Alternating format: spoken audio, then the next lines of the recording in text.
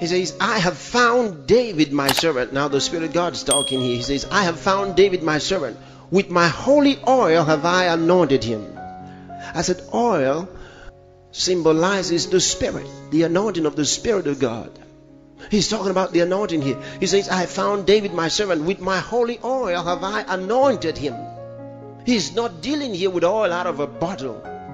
That was only symbolic. In the New Testament, we don't have to have it come out of a bottle. We don't have to have it come out of a bottle, because the one from the bottle was only the symbol. Now that the real one is here, praise God, hallelujah, the Holy Ghost himself is here now. We don't have to wait for the shadows anymore. He says, with my holy oil have I anointed him, with whom my hand shall be established. With whom my hand shall be established. See, when the Lord has anointed you, he says, the hand of the Lord shall be established through you. Boy, do I like this. My arm also shall strengthen him. The anointing strengthens. Can you say amen? The anointing strengthens you. I love verse 22. He says, the enemy shall not exact upon him. Shall not outwit him. Will never be smarter than you. The enemy will not be smarter than you. He will not outwit you. He will not be able to deceive you because of the anointing. Did you see that? The enemy shall not exact upon him, nor the son of wickedness afflict him. The anointing causes you to be so tough in the hand of God that the devil cannot afflict you. Look at, why am I not afraid of the devil? And I'm casting out devils, laying hands on the sick. Why am I not afraid of the devil? Why don't I fear that maybe these sicknesses that I cast out may come upon me? It's not possible. You see that? Why? Because of the anointing. When I stand before cancer, the cancer has to bow. Why? Because of the anointing. The anointing. He says the son of wickedness shall not afflict him. If you are anointed of God, the son of wickedness shall not afflict you. And if you've been afflicted tonight, let that anointing rise within. Oh, hallelujah. It'll destroy that affliction. The word of God shall be true in your life. Say amen. Yes, he says the enemy shall not exact upon him, nor the son of wickedness afflict him. Boy, look at this. I like it. He says, and I will beat down his foes before his face. The anointing. Glory to God. God says because he has anointed you, he says he will beat down your enemies before your face. He says, I'll beat down his foes before his face. See why you don't have to struggle with any adversary, with anybody who's against you? You never have to worry. God will beat them down before you. An anointed man or woman cannot be defeated. Look through the Bible. Everyone who respected the anointing never lost a battle. Never. Says verse 23, and I will beat down his foes before his face and plague them that hate him. He says, I'll plague those who hate you. See, you don't have to bother about anybody who hates you. He says, I'll plague them. There'll be trouble in their house. God says, I'll trouble them. I'll plague them. Did you ever read of Abimelech and Abraham? Abimelech took Abraham's wife. Was Abraham worried? He wasn't worried. He just relaxed. The Bible says suddenly God started by shutting the wombs of all the women in the house, including the animals. He shut their wombs. Everyone, both man and beast, became barren. That's what God started with. The next thing, he struck them with sickness until Abimelech cried out. Why? God now entered his bedroom in the night, and the man thought he was dreaming. The Bible shows us it was no ordinary dream. God entered there and said, Abimelech, you don't restore that man his wife, I'll kill you. God said it to the man. And the man said, Lord, he told me she was his sister.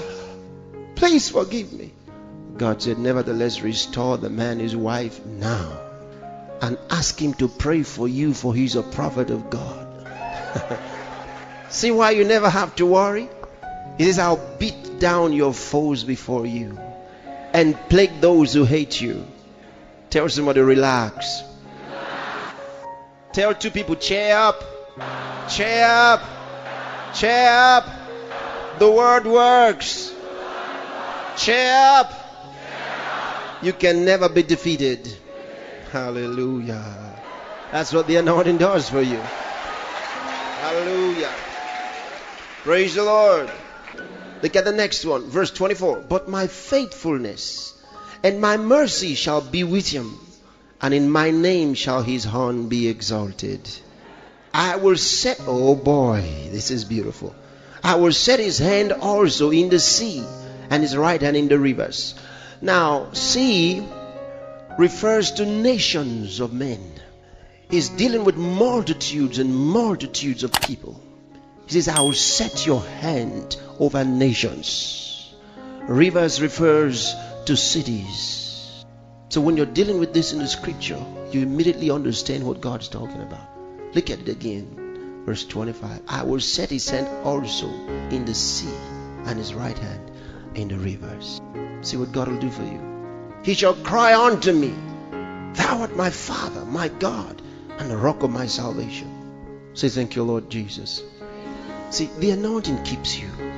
The anointing protects you. Are you hearing me? The anointing protects you.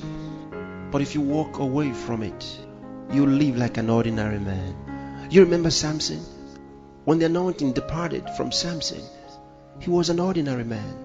The Bible says, though he shook himself as at other times, he was an ordinary man. The anointing was gone from him. But God wants the anointing to remain in your life. Hallelujah.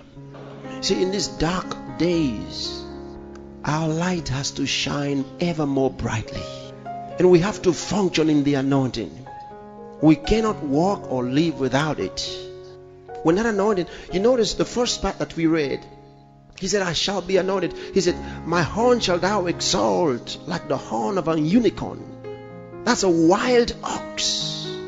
When the anointing is fresh in your life, there's a wildness about you. Oh yeah. There's a wildness about you. There's a violence in the spirit about your life. You don't just take whatever comes. When the anointing is fresh in your life, you do not say whatever will be, will be. You don't take any nonsense from the devil.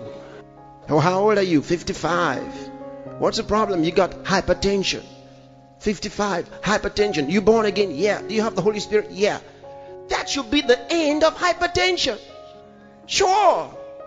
But you know, the people of the world will tell you, oh, well, you're 55. Well, a man like you should expect anything. At 55, you may just have hypertension. No way!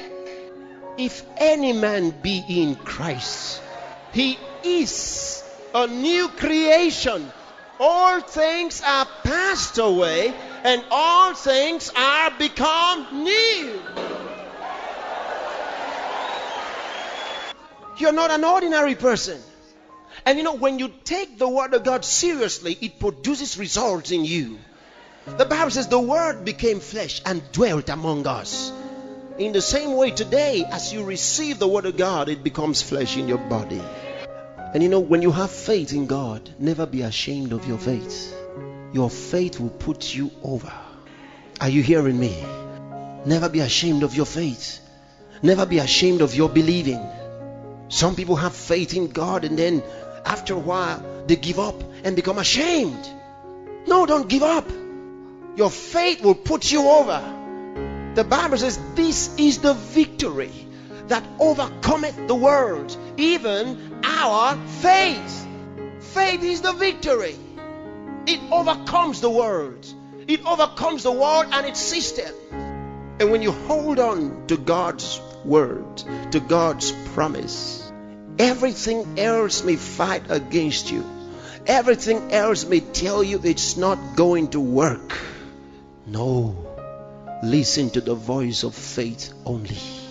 The more unbelief tries to attack you, the more you say, I refuse to fear.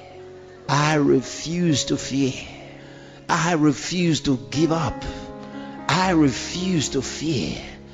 The Bible says without faith it is impossible to please God. Tell somebody, anything is possible.